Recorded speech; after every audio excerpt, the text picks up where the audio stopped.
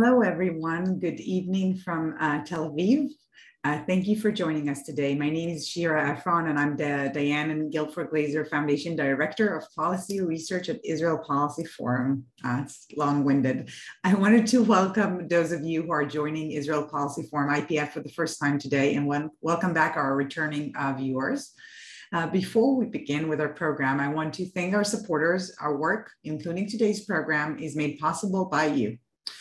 We rely on donors like you to produce free expert analysis, objective analysis, and informational content on the most pressing issues affecting the Israeli-Palestinian conflict, such as today's timely briefing. And if you enjoy our webinars, but don't yet support our work, please do so by visiting israelpolicyforum.org/support. So as you may have heard, violence, sadly, is on the rise in the West Bank again, as the Palestinian Authority Security Forces have become increasingly absent in the northern West Bank. And Israel, the IDF, has been stepping up its Area A incursions. Cities like Jenin and Nablus have become regular sites of clashes between Israeli forces and Palestinian militants. A development that could have a detrimental impact on West Bank security and also Israel's security. Just last week, a gunfight that killed an Israeli officer and 2 Palestinian militants prompted Israel to shut down 2 West Bank checkpoints, which have since been reopened, and suspend Israeli work permits of Kafr Dan residents. Killing of Palestinians and terror attacks against Israelis in the West Bank are both on the rise. Israel's operations in the West Bank aim to prevent terror attacks in Israel, and they did initially succeed in doing so in the wake of this spring terror wave until this week, when a Palestinian from Kilkilia committed a suspected terror attack in Holon, where he beat to death an 84-year-old Israeli woman. But it's also worth noting that at the time of rising violence, and all the talk about PA's weakened state, today at the UN, right after our webinar, UN Prime Minister Yair Lapid is reportedly going to express his support for the 2-state solution. The first time he has done so openly as Prime Minister, and the first time an Israeli Prime Minister has done so, I think, since 2016. So to unpack the state of the West Bank and its implications for Israel's security, and the prospects for 2 states and for Palestinian security, we are grateful to be joined today by 2 of my favorite analysts in the world, Ibrahim, Dalalsha, Director of the Horizon Center for Political Studies, who's had over 2 decades of service with the American Consulate in East Jerusalem, since then closed down, and Amos Harel, Israel's #1 defense and national security analyst, defense correspondent for Haaretz. Hi, Amos. Hi, Ibrahim. Hi, Shira. Amos, I want to start with you first, because if you can provide us just with some background. You know, you've followed waves of violence in the West Bank all your life, I think, or for a good number of decades. But what are we seeing today? What is the character, if you can describe these young Palestinians committing acts of violence? What is the link between this wave of violence and Israel's incursions into Area A, obviously areas that are supposed to be in Palestinian full control, and subsequently, how do you see the security situation deteriorating in the West Bank? Okay, so first of all, I think we should trace this back to March of this year. This is when the latest round of violence began. We can go all the way back to 48 or 67, but more recently, during March, we saw a rise in attacks against Israelis from the Palestinian side, as you mentioned, mostly by young men who were not part of any kind of organizational structure, not members of Hamas, Fatah, or Islamic Jihad. There were quite a few attacks between March and May, and around 20 Israeli civilians who died. Israel, in response, did 2 things. It deployed battalions, quite a lot of IDF battalions, for the first time in many years along the Green Line, mostly to try to prevent unsurveilled entrances of Palestinians into Israel, because in most of these incidents happened with people who came that way through the different openings in the barrier. And after that, it began sending units to make arrests, mostly in the northern West Bank, as you mentioned, the Nablus and Jenin area. What happened, unsurprisingly, is that many of these operations inside those areas were met with quite aggressive response from the other side as well. There were all kinds of local networks or local groups that tried to protect their areas. They worked without a direct connection to the Palestinian authorities and sometimes against its will. And this, of course, brought more friction. Quite quickly, the number of Palestinian casualties rose. By now, we have close to 90 Palestinians who died since the beginning of this year. This is the highest number for 7 years. And what we have is now a sort of a vicious circle.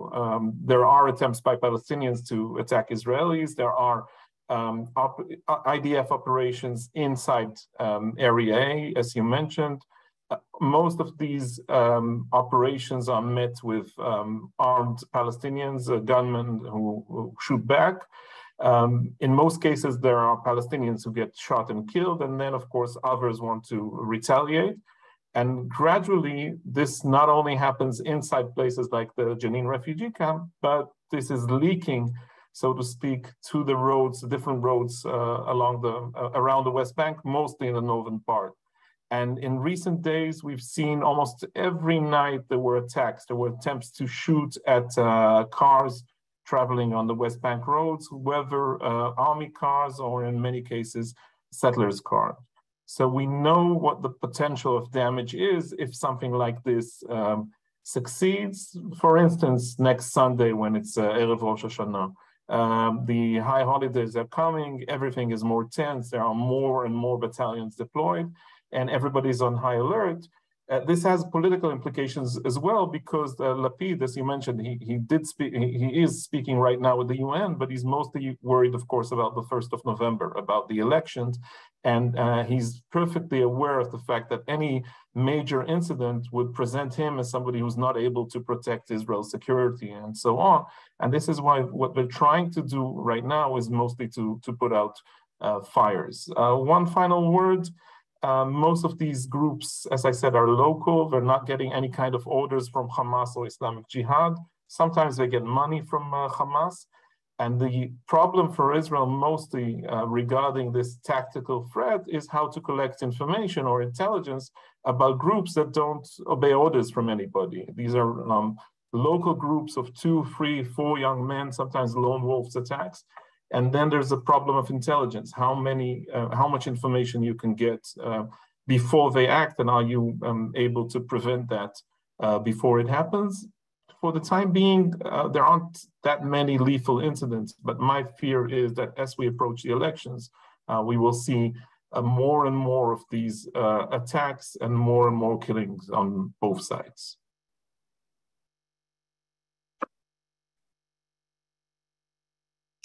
Oops, sorry. Ibrahim, I'll get to you in just a moment, but Amos, you just bring up 2 really important points. I think it could be the political calculation, but also as attacks could become more lethal, do you see a scenario in which Israel will be dragged into a more serious military operation than what we are seeing today? Because as you mentioned, the Prime Minister would not want to look weak in the face of Palestinian terrorism, but on the other hand, around the violence, being dragged into this, a prolonged operation in the West Bank would not be, I assume, politically very appealing either. So how do you assess the odds of that happening? Or it all depends on this micro-tactical incident? It does depend on exactly on that, on what they call the strategic corporal, whether a gunman or an army or a junior commander in the IDF, if somebody makes a huge mistake, then the implications could be quite serious. Lapid, in a way, is stuck between a rock and a hard place. He doesn't want to be presented as weak, as you mentioned. He cannot seem too leftist because he's fighting for votes against Netanyahu and against Gantz. He's taking a risk with his speech in the UN. We'll probably address that later on. But he needs to look tough on security, on protecting Israeli lives, and so on. However, there's no point of another defensive shield. If we look back at the operation in 2002, the height of the Second Intifada, where the IDF reoccupied all Palestinian towns in the West Bank, this is not a similar case because there's no hierarchy. There are no wanted men on the other side, or there are only a few. There are no organizations. You need to fight it there for the time being. So I think what the IDF and the Shin Bet would recommend is that if there are more and more of these attacks, maybe they'll go to a focused operation for a few days, a specific operation which would be focused on Jenin.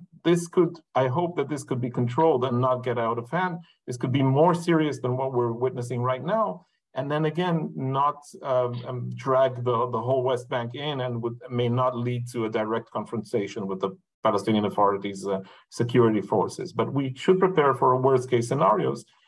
Again, I can't see anybody in their right mind recommending right now reoccupying the West Bank cities, all West Bank cities. It's not in the cards right now. But everything, as I said, is also affected by the specific incident. If there is God forbid, a family killed on its way to New Year's Eve next Sunday, then all Israeli politics would look different and react differently. The political arena or map would react differently to such an incident. Mm-hmm. No, thank you. Ibrahim,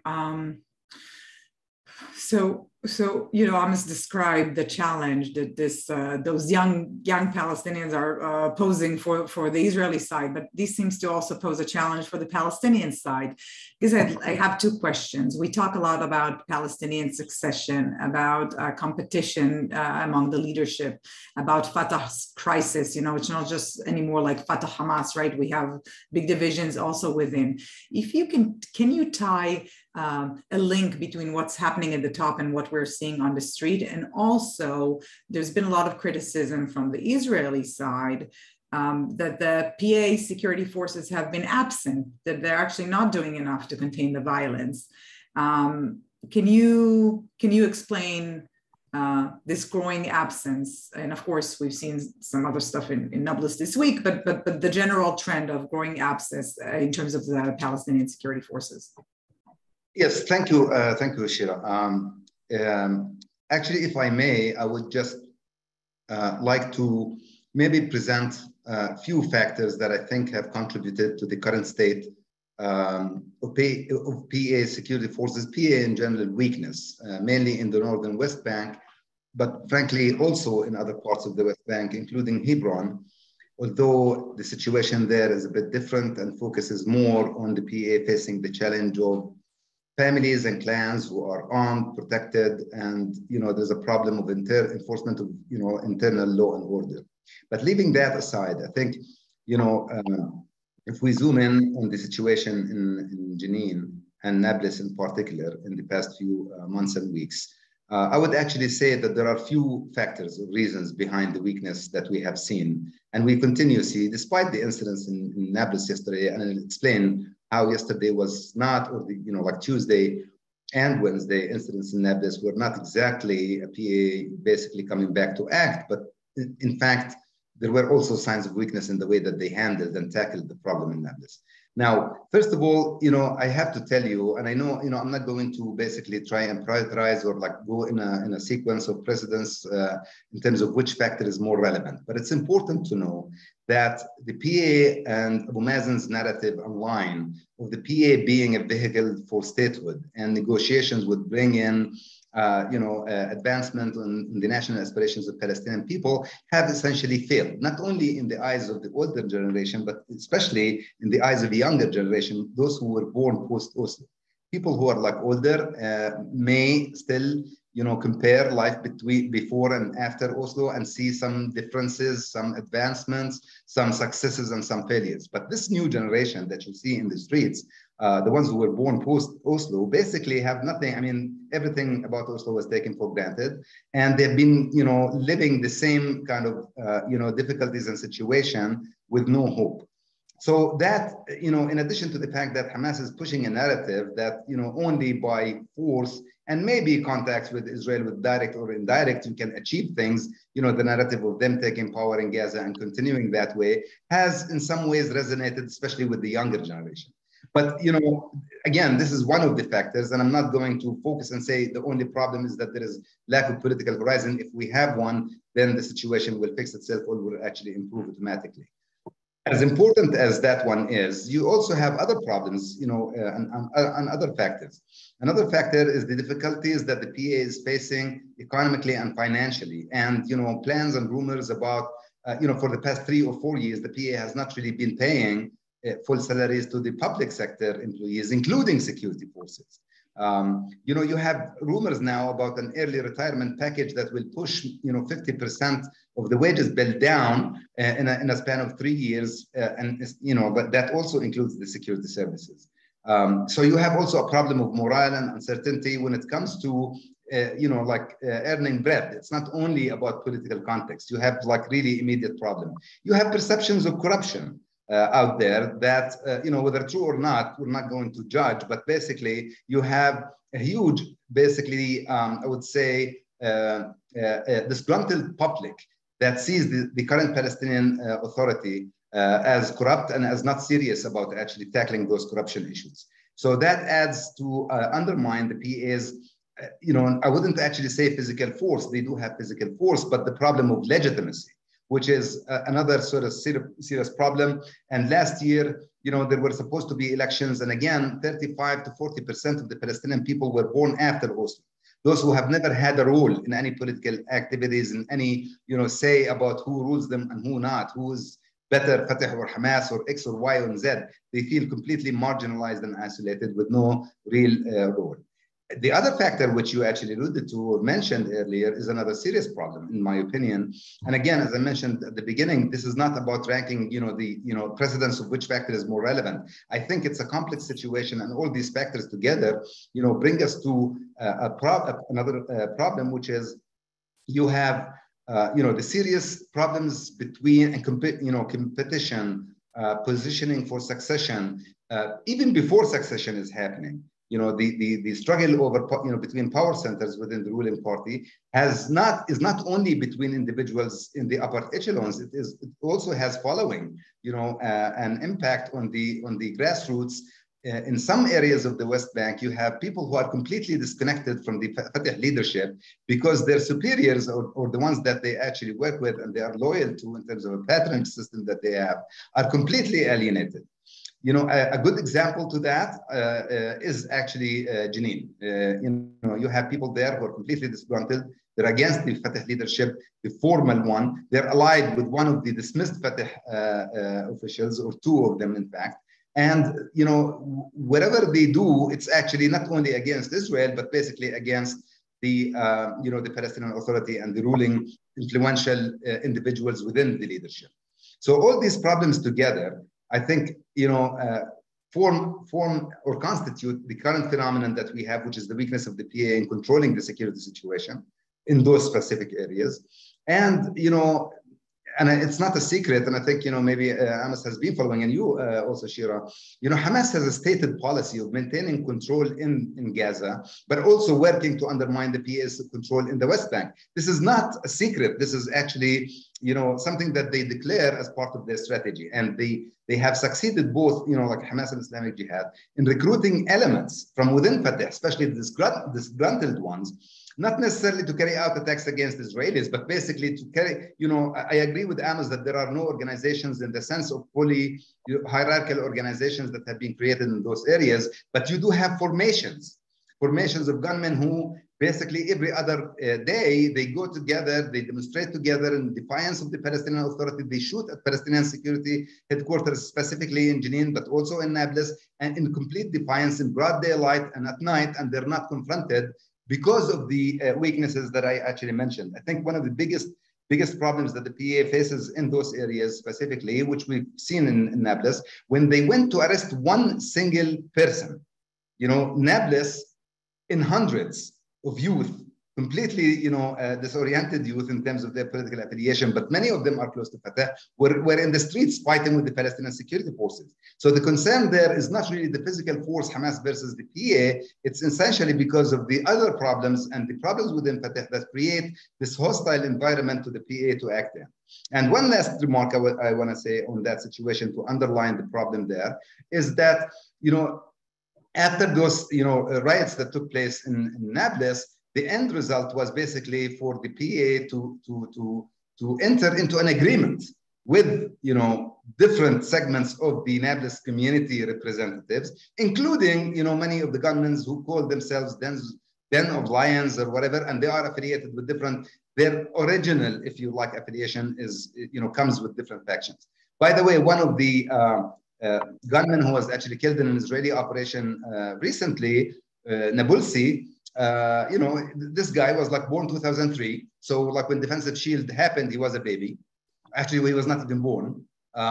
And his father is a preventive security officer. His known affiliation is Fatah, but he's been working with Islamic Jihad and Hamas. So we're not talking about, much of secrets there. I think, understanding the situation and its complexities may require deeper, zoom in on it rather than just say, well, the Israeli incursions actually is what, weakens the Palestinian Authority Security Forces and prevent them from operating in those cities. It's, I think, far more complex than that, although this factor is another problem, but it comes as a symptom and not really, the root cause of the problem. Because if there was total control or strong control of the Palestinian Authority, simply there will be no Israeli incursions that way. So, it's a situation where if you don't tackle all of these, then you have a problem. And by the way, if I may comment, although this is could actually come later in discussion, the Israeli Prime Minister talking about two-state solution as a pathway for this strengthens the Palestinian Authority. Now, it's, they need deliverables, of course. They need a process, yes. But remember that in the past 15 years since Abu Mazen was there, especially under the Netanyahu government, that horizon was not there. And Abu Mazen was looking completely bankrupt in terms of his narrative on negotiations and a peaceful resolution to the conflict. Yeah, so we'll get to that. I think in the next round, I do want to ask you, because I think it is important. I mean, you spoke about so many things, and it seems to me that it has to do with Israel and with the international community, but a lot with the internal Palestinian stuff. And, when we were talking last year about what will happen if there are elections on the Palestinian side and the implications of the elections, what if Hamas wins and takes over? But a lot of what you say now sounds to me like the implications of not having elections, a lot of frustration and lack of political participation, but we'll get to that. Amos, Ibrahim is speaking about, the weakness of the PA in a sense. And we've seen Abu Mazen's approval ratings or disapproval ratings, right? It's over 80% of the population thinks he's not legitimate. And the rest of his crew, the same. But we know that, and we're not going to the Netanyahu decade, but the outgoing Bennett-Lapid government has adopted this approach of shrinking the conflict, and a big part of it was supposed to be strengthening the Palestinian Authority as an Israeli interests, and it doesn't seem to have worked. Can you explain why this approach fell short? Has it fell short? Maybe we're underestimating its effect. And what do you think Lapid is trying to do with a statement on two-state solution, which clearly is the first one coming from this government?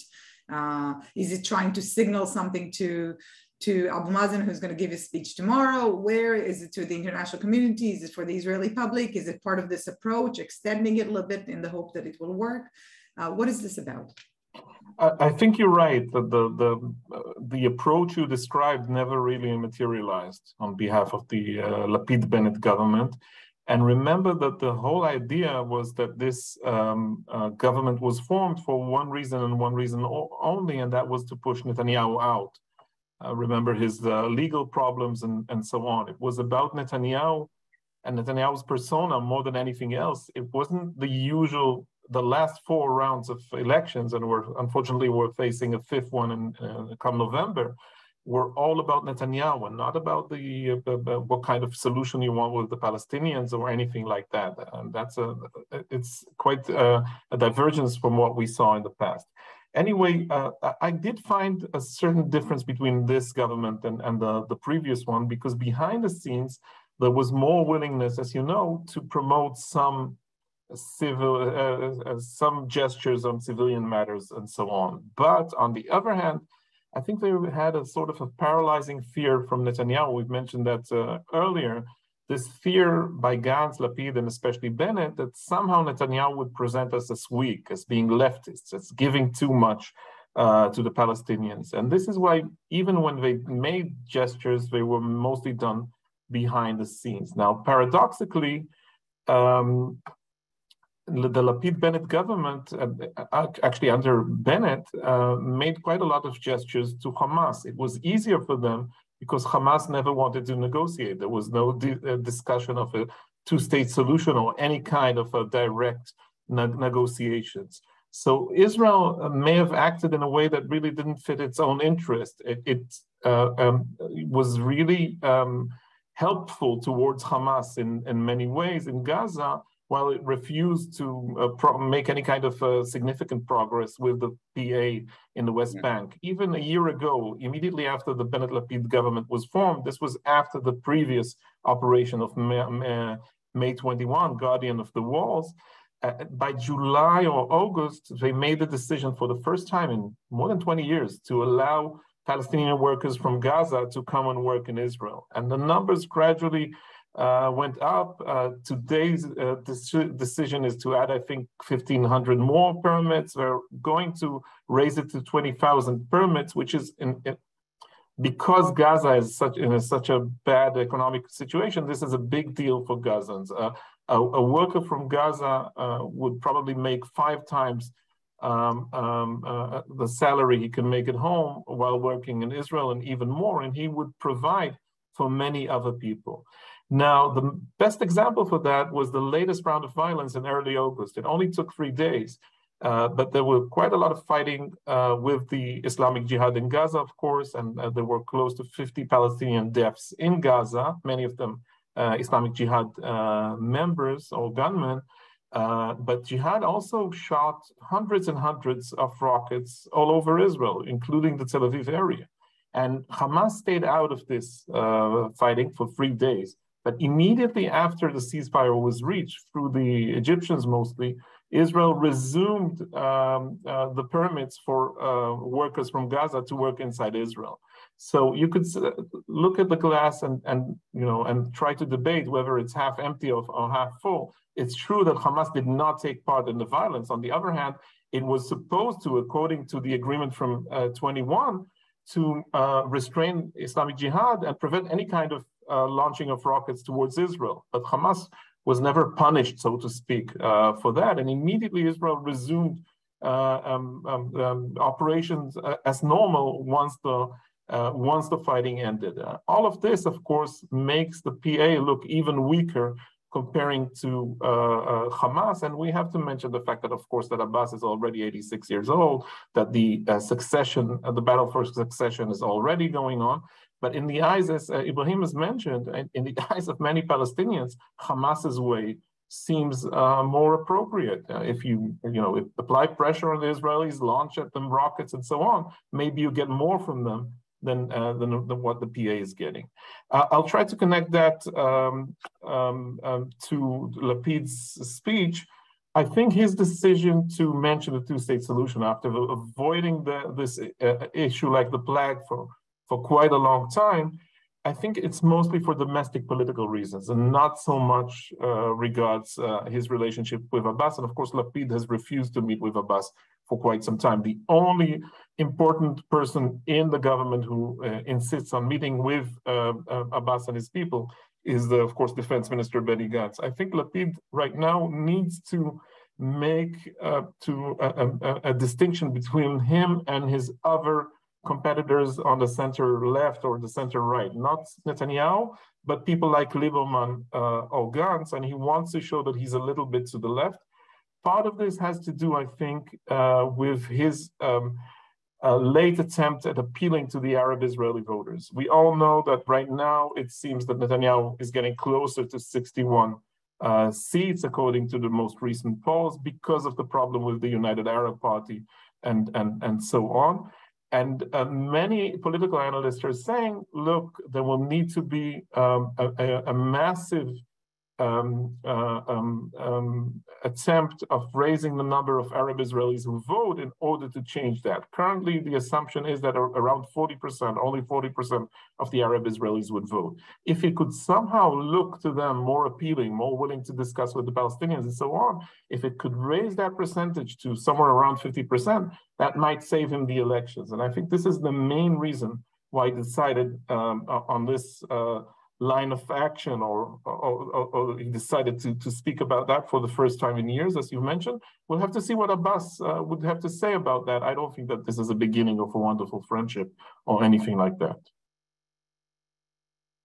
Really interesting you say that. I almost, as you know, there are a lot of people in the defense echelon that have said that theoretically, the approach of strengthening the Palestinian authorities is a good one, but it can't just be those small fiscal measures that you have to have. It needs to be within the context of a political process of horizon. And, you know, I was in IDF Central Command today. I speak to some people say like, okay, maybe this speech would give the signal, right? We don't know how long this government will survive, but it could give you a signal. But actually, you're explaining that the calculus is not part of the bigger strategy. He's not really pushing for a two-state solution. It's not even hoping that the speech tomorrow by Abu Mazen, or 2 hours, it's the time difference, will be more calm, but it's actually for domestic political reasons. Before I go to Ibrahim, I forgot to mention that we really welcome audience questions. So please, if you have questions to Amos and Ibrahim, please type them in the Q&A box at the bottom of your screen. We will get to audience questions in just a few minutes. Ibrahim, I can't avoid, you know, we're talking about the UN, and coincidentally, we are speaking as the Prime Minister is speaking. I want to read to you something that a year ago Abu Mazen said in the UN. I won't go through the whole thing, but he spoke about an initiative that the international community should mention, and he says, I'm reading, we must state that Israel, the occupying power, has 1 year to withdraw from the Palestinian territory it occupied in 1967, including East Jerusalem. Okay, 1 year passed. That hasn't happened. Much less has happened. What do you think he's going to say in his speech? Do you think that an Israeli, in Lapid's speech, saying two-state solution, that's going to also tone down his criticism towards Israel, and also the steps that he might announce, right? He can announce stopping coordination with Israel, which the PA decided, you know, they decided on already, but haven't implemented. They can decide on full UN state membership bid. They can decide on other things. So if you think this is going to have any effect tomorrow. First of all, I think, yes, it's true that, you know, the Israeli Prime Minister mentioning a two-state solution by itself is not really going to create momentum for a process. I mean, elections are coming up in Israel, and as such, you know, a lot needs to be, you know, basically time will tell whether this will, you know, like come or be translated into a policy of an elected Israeli government. But in the meantime, I think, you know, there were contacts with the Abu Mazen team, as I understand, like I heard today, basically asking him to pay attention to the statement and to water down the rhetoric of his speech. And I say the rhetoric of his speech because, you know, Abu Mazen, yes, he mentioned last year that you have, you know, like the international community, Israel has 1 year. 1 year has passed. And here we are at the same forum. And what is, you know, like, what is it that he's going to say or declare or do? And frankly, my understanding is that he has strongly worded speech, especially in terms of the grievances, the massacres, the, you know, agonies committed against the Palestinian people, etc. So the Palestinian narrative that way, which is strongly worded, and I would even say with a sense of frustration that way. Then when it comes to options, I think the menu is huge, and advisors were working on, different wordings and language that would reflect what the Palestinians want, starting with a two-state solution, moving to a one-state solution, even if this is not what Israel wants, i.e. if Israel does not want a two-state solution, highlighting and underlining the long talked about PLO Central Council resolutions, which are about revoking recognition of Israel, stopping security coordination, basically Palestinians turning a page to the Oslo Agreement practically, and many other things. My understanding is that all those elements are in the speech, but there is no implementation mechanism in it. And there was much reluctance for giving another period of time or a deadline to actually say, if this does not happen in the next few months, then we will actually do this. There was much reluctance. I would pay attention, frankly, and this is from, based on experience from before, not only on the written speech that was prepared for Abu Mazen, but also on what improvised, things he could actually say, because he'd done this in previous encounters. But I don't really think that, President Abu Mazen is a suicidal player. He feels cornered, he feels weakened, he feels marginalized, by many things, and I'm not going to spell them out. But essentially, I think that he feels that he needs to make the outcry at the lowest and the highest possible voice that he can make.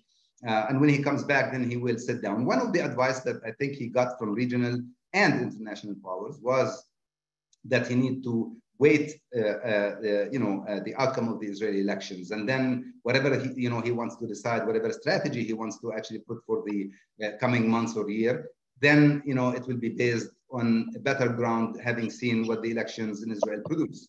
I think even though most of the advisors around the president would not really admit that this is what is going to happen, I think that there will be a very harsh, strongly worded articulation of the Palestinian positions and narrative and demands.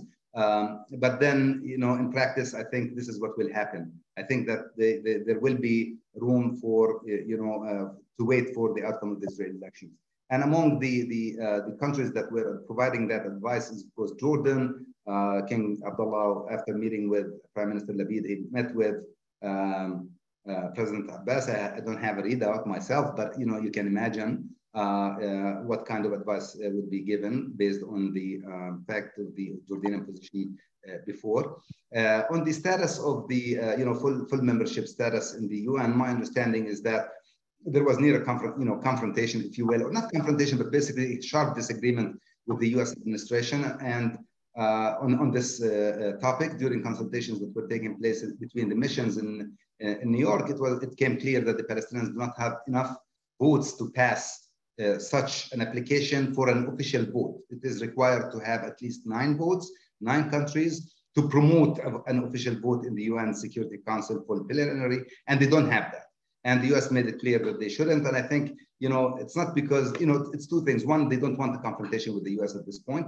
And second, I think it's essentially because it's not going to pay off. So it will be part of the Palestinian demands that will be listed. But if the question is whether he will actually push an application based on that calculus, I think that the inclination is not to do that. But as I said, it's only tomorrow, so we'll have to see what the president says, especially on the improvised parts of his speech. But I think those are the main highlights. This is like where he stands in terms of the preparations that they have made for him to speak at the UN tomorrow. Thank you. We actually have a couple of questions, and maybe this is some basic, but maybe Amos, I'll let you explain this. We have a question from one of the listeners that is asking to expand on the security coordination between the IDF and the PA, or lack thereof during these recent events.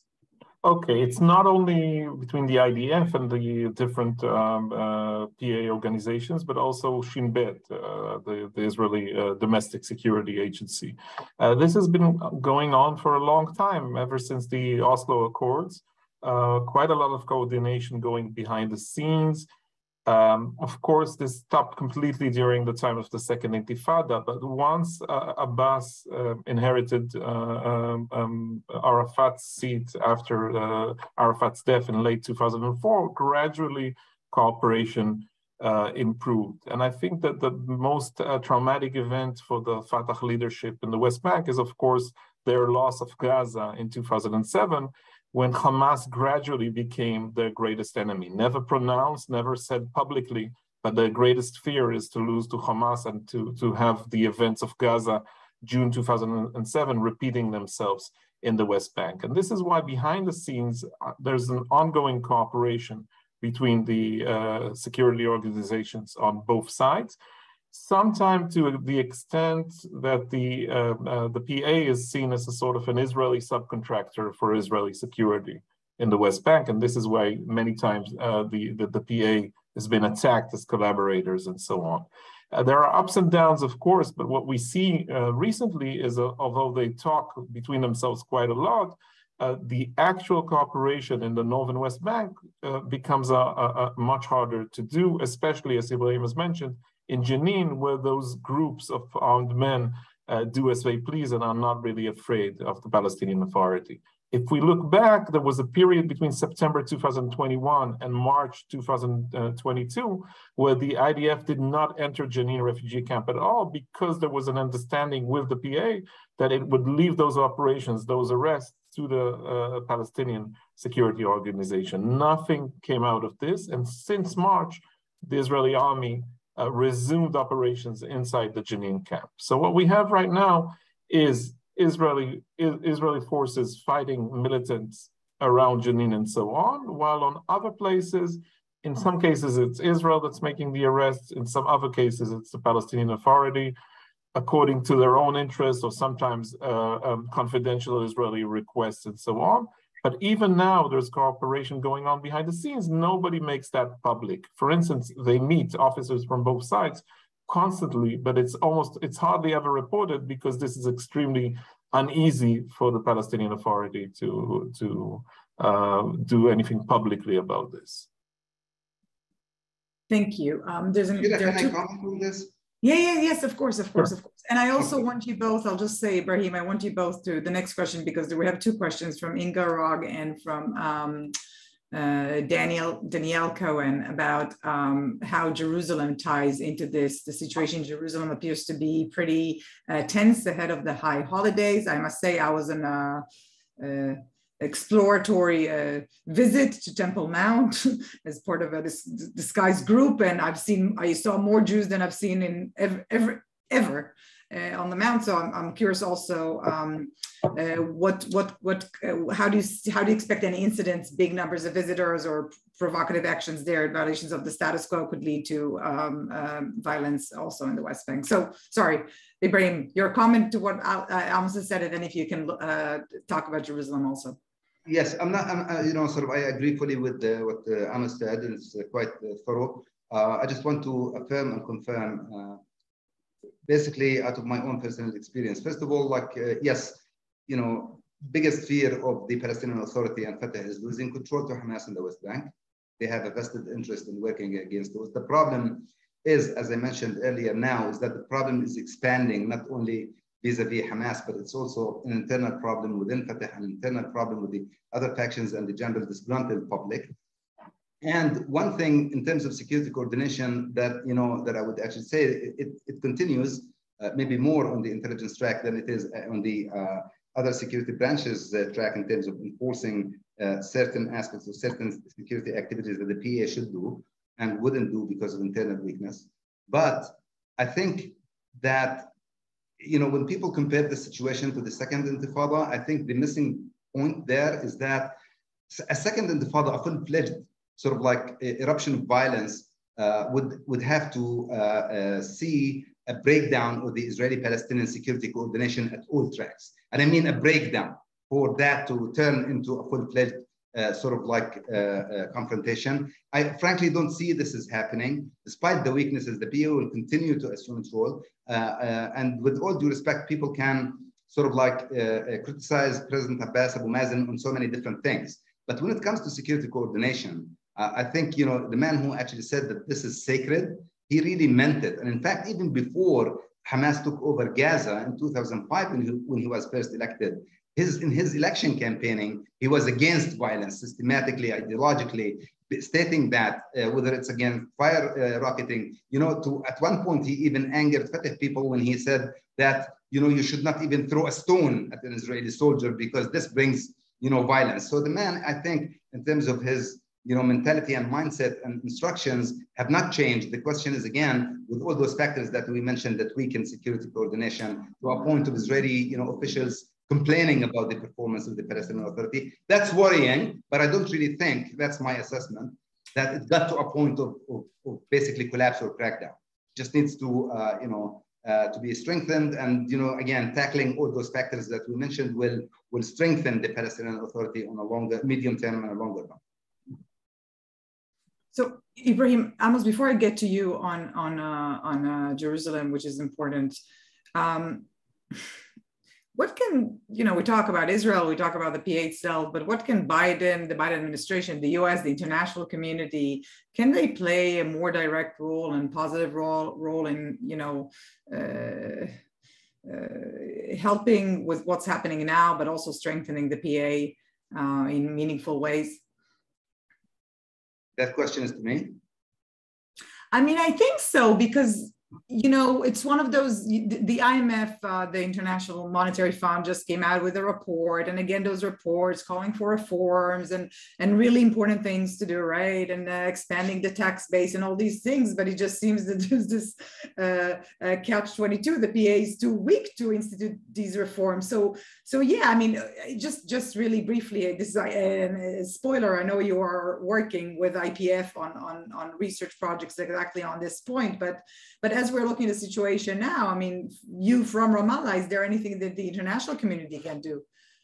Well, first of all, on the part that has to do with reform, I think, yesterday we had, there was a meeting in Ramallah, one in Ramallah and one in New York, of the AHLC, the donor community. And I think the Palestinian finance minister in his presentation was very clear about the need for time.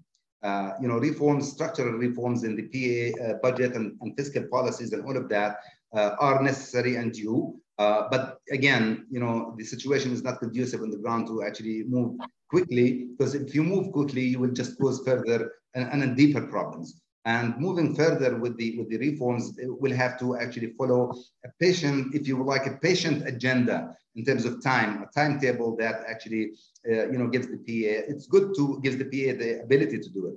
It's good to have the vision and the recommendations, and having identified the problems and recommended the solutions. But this is not really a good time to move with these things, because again, the problem is on the ground. The situation is not going to stay as is.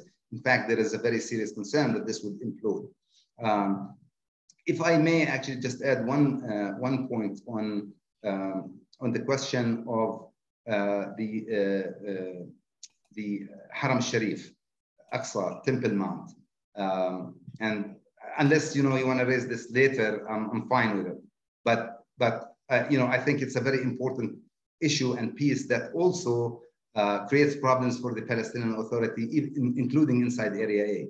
Like, the flashpoints are always on what happens in Jerusalem and what happens on the site, but there is lots of blame to the Palestinian Authority for failing to do anything domestically, which adds to the flare-up and frustrations of the public. And now is really the very wrong time, for any flare-ups there, because the situation against the Palestinian Authority in Area A, in Jenin, in Nablus, in Hebron, and elsewhere is already boiling.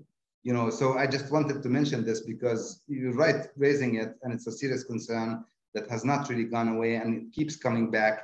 And the more we have of it, I think the more it contributes to the narrative of failure of the PA to deliver on anything, including on maintaining, like the calm on Haram al-Sharif, and preventing those who want to do harm with it, because there is a perception that Jewish extremists who go to the Haram are not about visiting the Haram, as the Israeli government say, but they declare that they want to destroy it and build the temple in its place. Now, people say this is not real, this is just a bluff. Well, it's a perception, because people do say it on the Israeli, Jewish radical side activist Temple Mount organizations, and people on the Palestinian side, and even even larger, wider scale in the region, believe it. So it becomes, creates a dynamic of its own. Thank you, Ibrahim. Amos, to you. I know you wrote about it also, but Jerusalem. Okay, a few words about Jerusalem. Ibrahim, I think, covered most of the important stuff here. If we look at the past, many rounds of violence began in Jerusalem, and more specifically regarding the Temple Mount, and especially Guardian of the Walls, the Operation May 2021. Most of this was about incidents around Ramadan in Jerusalem, fears, again, Muslim and Arab fears about Israel breaking the status quo there, and finally Hamas deciding to use the situation in order to present itself as the defender of Al-Aqsa, so to speak. So this was the background for May 2021, which was the most serious round of violence we've had for many years. This time, it actually started elsewhere. Those attacks in March through May were mostly, as I said, initiated by young Palestinians, frustrated and so on, lone wolves, local groups and so on, had nothing to do with Jerusalem. Sometimes maybe Jerusalem was mentioned as an excuse, but it wasn't it wasn't at the center of discussion. Right now, as we approach the high holidays, the Jewish high holidays, it may become a bigger problem because the frustration on the Palestinian side, claiming that Israel is gradually changing the status quo, is growing. And if you look at the sheer numbers, there are, in fact, as you mentioned, many more Jews actually on the Temple Mount, close to Al-Aqsa, than before. The police and the different governments are allowing that. But in the long run, it may create more tension. A lot of this seems tactical or even petty.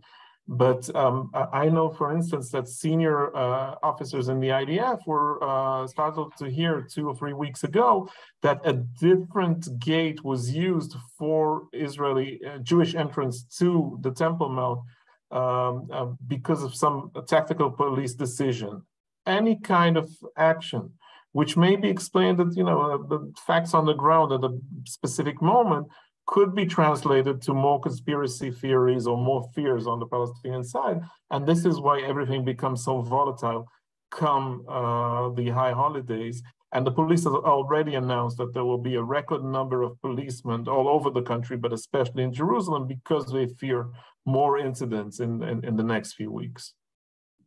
Thank you, Amos. And we'll stay with you. I guess I want to ask both of you. It was just reported, it was reported yesterday that Saudi Arabia, the European Union and the Arab League will hold a closed ministerial meeting next week to revive or discuss a revival of the Arab Peace Initiative, which, as our audience may remember, was a kind of revolutionary initiative launched initially in 2002 by the Saudi leadership that promised that in exchange for peace with the Palestinians, Israel will be accepted into the Arab and Muslim world, right? We're going to have peace with 22 Arab states and 57 Muslim states all over. And there was a perception on the Israeli side, at least, that with the Abraham Accord side, that the Arab world no longer cares about, the Palestinians.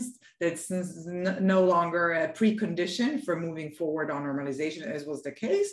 And the normalization with the rest of the Arab world is just a matter of time. It's not a question of if, right? It's a question of when. So I'm curious if you're hearing in your circles any discussion about this relaunch of the Arab Peace Initiative, and if there's any thinking about it on the Israeli side. So the idea was floated recently during the summer. There were all kinds of discussions, informal discussions. It was mentioned in Washington, in Riyadh, and in Jerusalem as well. I don't know how serious this is right now, but it's quite clear 2 years after the Abraham Accords that things have not moved ahead as quickly as some in Israel hoped. And if you can look at the Arab Initiative, you can say it's a positive step. On the other hand, It's quite different than Netanyahu's hopes that it would be that the Abraham Accords would serve as a sort of a bypass to the Palestinian conflict, that we can actually go ahead and live happily ever after with the Gulf states while doing nothing on the Palestinian issue. This isn't the case. I think we have to see this as part of the attempts of the Saudis and especially MBS of becoming more relevant in the region. They were sort of treated as a sort of a pariah after the Khashoggi affair 4 years ago. We saw President Biden's visit there in July. It turned out that many important liberal American principles became less important once the huge fuel and gas crisis arrived on American shores because of the war in Ukraine. We're told that the relationship is gradually improving between Washington and Riyadh. This may be another step forward. I may be terribly wrong on this. My guess is that if something happens, it will be after the midterms. Everything else, Ukraine is already a huge achievement for the Biden foreign policy. Iran is put on a sort of a back burner until the midterms. I don't see this. I don't see anybody risking the Saudis and what it would do to Israeli elections right now. I may be wrong. It will happen after November, and we'll have to see who becomes Israeli prime minister to see if something serious happens. Thank you, Allison. I mean, there was a meeting, right? We know the meeting took place. We know it was a high-ranking officials. How serious it is, I'm not sure. But Ibrahim, to you, I guess, what's the view from Ramallah? Do you expect this relaunch of the Saudi peace initiative, or if it's really a relaunch, is going to change anything in the Palestinian mindset that obviously they were very upset with the Abraham Accords, which they perceived as a stab in the back? Yes, the truth is that yes, any efforts to actually revive, like the Arab Peace Initiative, which again was meant, as Amos mentioned, at least by the former Israeli Prime Minister, the Arab Accord, the Abraham Accords were meant to bypass the Arab Peace Initiative and bypass the Israeli-Palestinian conflict. So in many ways, it's very good news for the Palestinians if you put this back on track. The question is how serious this effort is and how much Israel, post-elections will put into that. And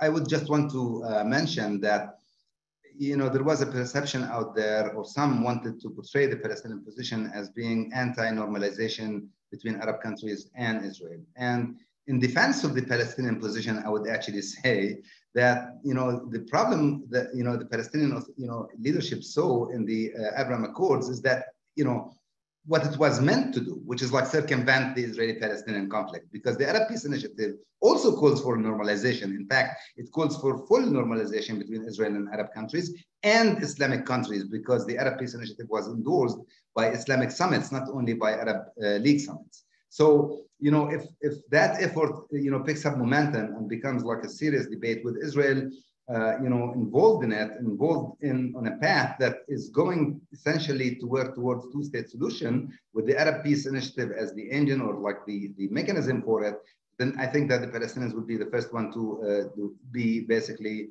on the table. You asked me a question earlier, Shira. Sorry, I didn't mean to ignore it, but the question about the international community and the US. I have to tell you, I'm very frank and with all openness and candor. In my experience, having worked so many years with the US administrations, not one, successive ones, I think if you have positive momentum, if you have Israelis and Palestinians with straight minds and serious interest and genuine willingness to move forward, you wouldn't really have, other than the US lobbying the international community to support and help and promote. However, if you have a standoff and a complete boycott like we had in the past decade, they help to manage the crisis, and many times on both ways. And by the way, they get blamed from both sides. But there isn't anything strategic that they can do. And sometimes I actually, fellow Palestinians here would actually say, hey, the US is always supporting Israel and, refuses to push Israel to do certain things. And my answer to this, having worked with them again, is that the US couldn't even push the Palestinians to do certain things either. I mean, you know, they had so many demands and asks from the Palestinians on so many different topics and issues, and the answer would be no. And that included Trump administration. So, you know, there are limitations to what they can do. And I think this pushes us back, both Palestinians and Israelis, to be in the steering wheel, and help from the US and other friend countries around the, you know, like the Europeans and others would come almost automatically and instantly. This is what I meant to actually say. So I don't really have high hopes having others coming to solve the problem. I just see that the momentum needs to be created from here. And if both Palestinians and Israelis choose not to, then it's not. It's, you know, going to stay in circles, sadly. Well, thank you for this sobering ending, but I think you describe a reality which we all sadly agree with you. Unfortunately, that's all the time we have for today. Ibrahim and Amos, thank you for your time and for joining us. Once again, I would like to thank our supporters who are with us on today's call. Your generosity makes programs like this possible. Again, if you have not yet done so, please consider making a contribution today at israelpolicyforum.org. The recording of this webinar will be posted on the briefings page of our website.